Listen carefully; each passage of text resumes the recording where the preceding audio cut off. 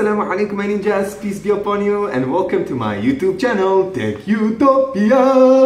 So this is the CPU battle. Like you see by itself, I'm prepared for the battlefield, the speed test between the different smartphones. So please make sure to subscribe my YouTube channel if you're watching me for the first time, share and like if you find this video helpful, and if you want to support me then use my promo links below this video to purchase these smartphones or any smartphone which I review online on my channel. So with no overdue, let's begin!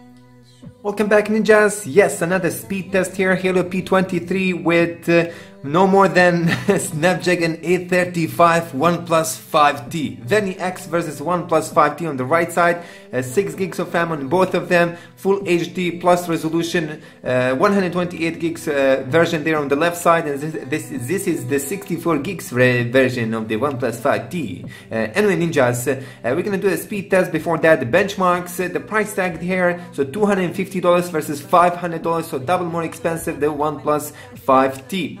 Here we have them. I do have a case there on the OnePlus 5T. Beautiful.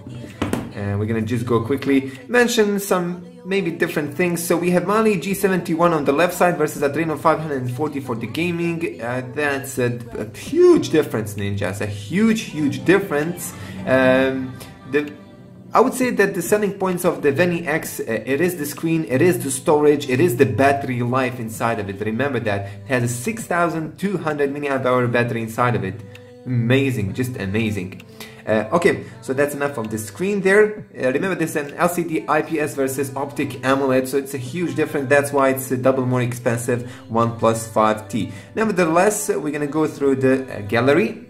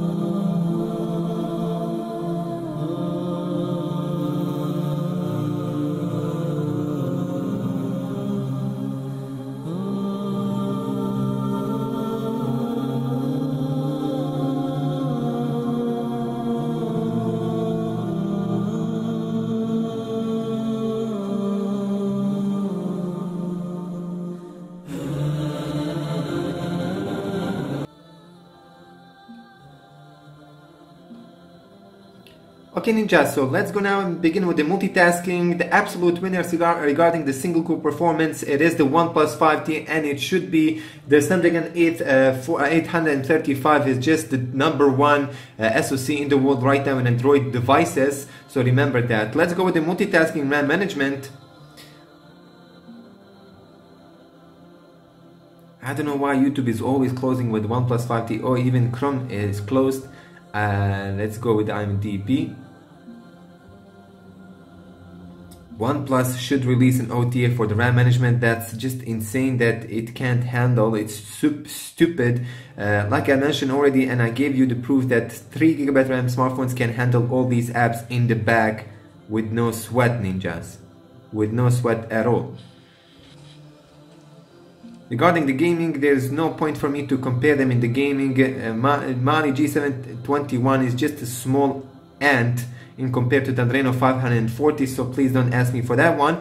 These speed tests are just basically for the personal use, for the everyday use, not for the gaming purposes. There, of course, the Adreno 540 will always win, but like we know that Snapdragon, even the most powerful SoCs for the daily tasks like opening apps, multitasking, RAM management, for me, they don't give like kind of huge result there, not a huge difference. There's not a huge difference like you can see if basically, you know what I mean, if you are comparing two different GPUs, like a low-end GPU and a high-end GPU in gaming, you can see a difference that's absolutely there. But if you compare, example, a Helio P series with the Snapdragon 800 series there, you're gonna see a huge difference in the daily tasks there.